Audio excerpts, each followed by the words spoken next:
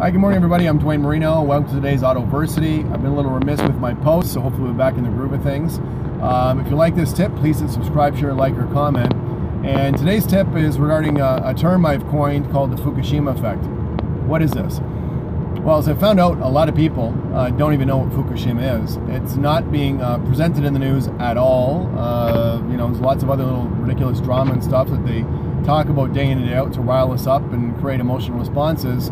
And Fukushima is a nuclear plant in Japan that was hit with a tsunami, had a meltdown, and what's going on now is the core of it is so hot.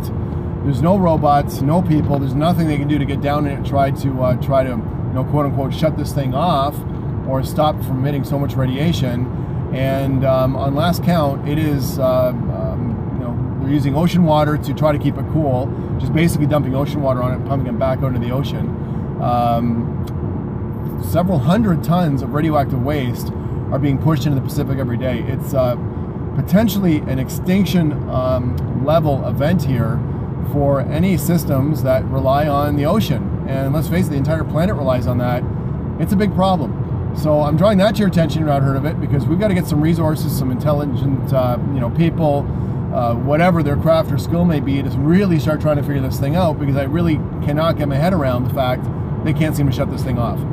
But what the Fukushima effect is in terms of psychology, which is, if anybody knows my stuff, what I love, and I love provoking people with some of my posts on Facebook. I find it comical, some of the responses I get or don't get on certain posts, what people are, discussing. And if you've been in my training, I'm not just about information. I get you kind of thinking and poking and prodding you in certain directions just to get a rise out of you. I think that's a component that's maybe missing in some of our lives with all the focus on political correctness and afraid to say anything to anybody. But I think Fukushima is so big and so bad that nobody wants to talk about it. The media's not bringing it up. Politicians don't talk about it. Business people, governments. I just don't see it being discussed, and it's a horrendous event. So if you're faced right now with something like maybe trying to start your own business, a lifestyle change, maybe you've got a great idea you want to take to market, maybe you're a situation where you're about to make a move out of the house, if you're a young fella or young girl, and you're not ready to kind of make that jump. You want to buy a property but you're scared. I think when we freeze, that fight, flight, or freeze response, I'm kind of going to coin right now for this one, the Fukushima effect. It's so big in some of our minds that we just can't seem to get started on it, and it's much bigger than just procrastination. Now, with Fukushima, we don't have a comparable model to discuss or take a look at or analyze to give us a roadmap on how to fix this thing. It is way bigger, believe it or not, in radioactivity than Chernobyl or Hiroshima or Nagasaki ever was, and it continues to go off every single day, every minute of the day, 24/7, 365. But we don't have a roadmap on how to fix this thing. So we can't look at it and say, well, this is what they did over there, so let's just copy that. However, in our lives, everything, and I mean virtually everything any of us could ever want to do, somebody else has done it in supreme fashion.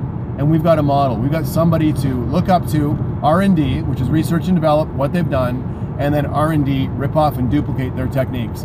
So there really isn't the same logic or reason to freeze in most of the things in our own lives as it would be with Fukushima. But hey, I understand it because I do it too.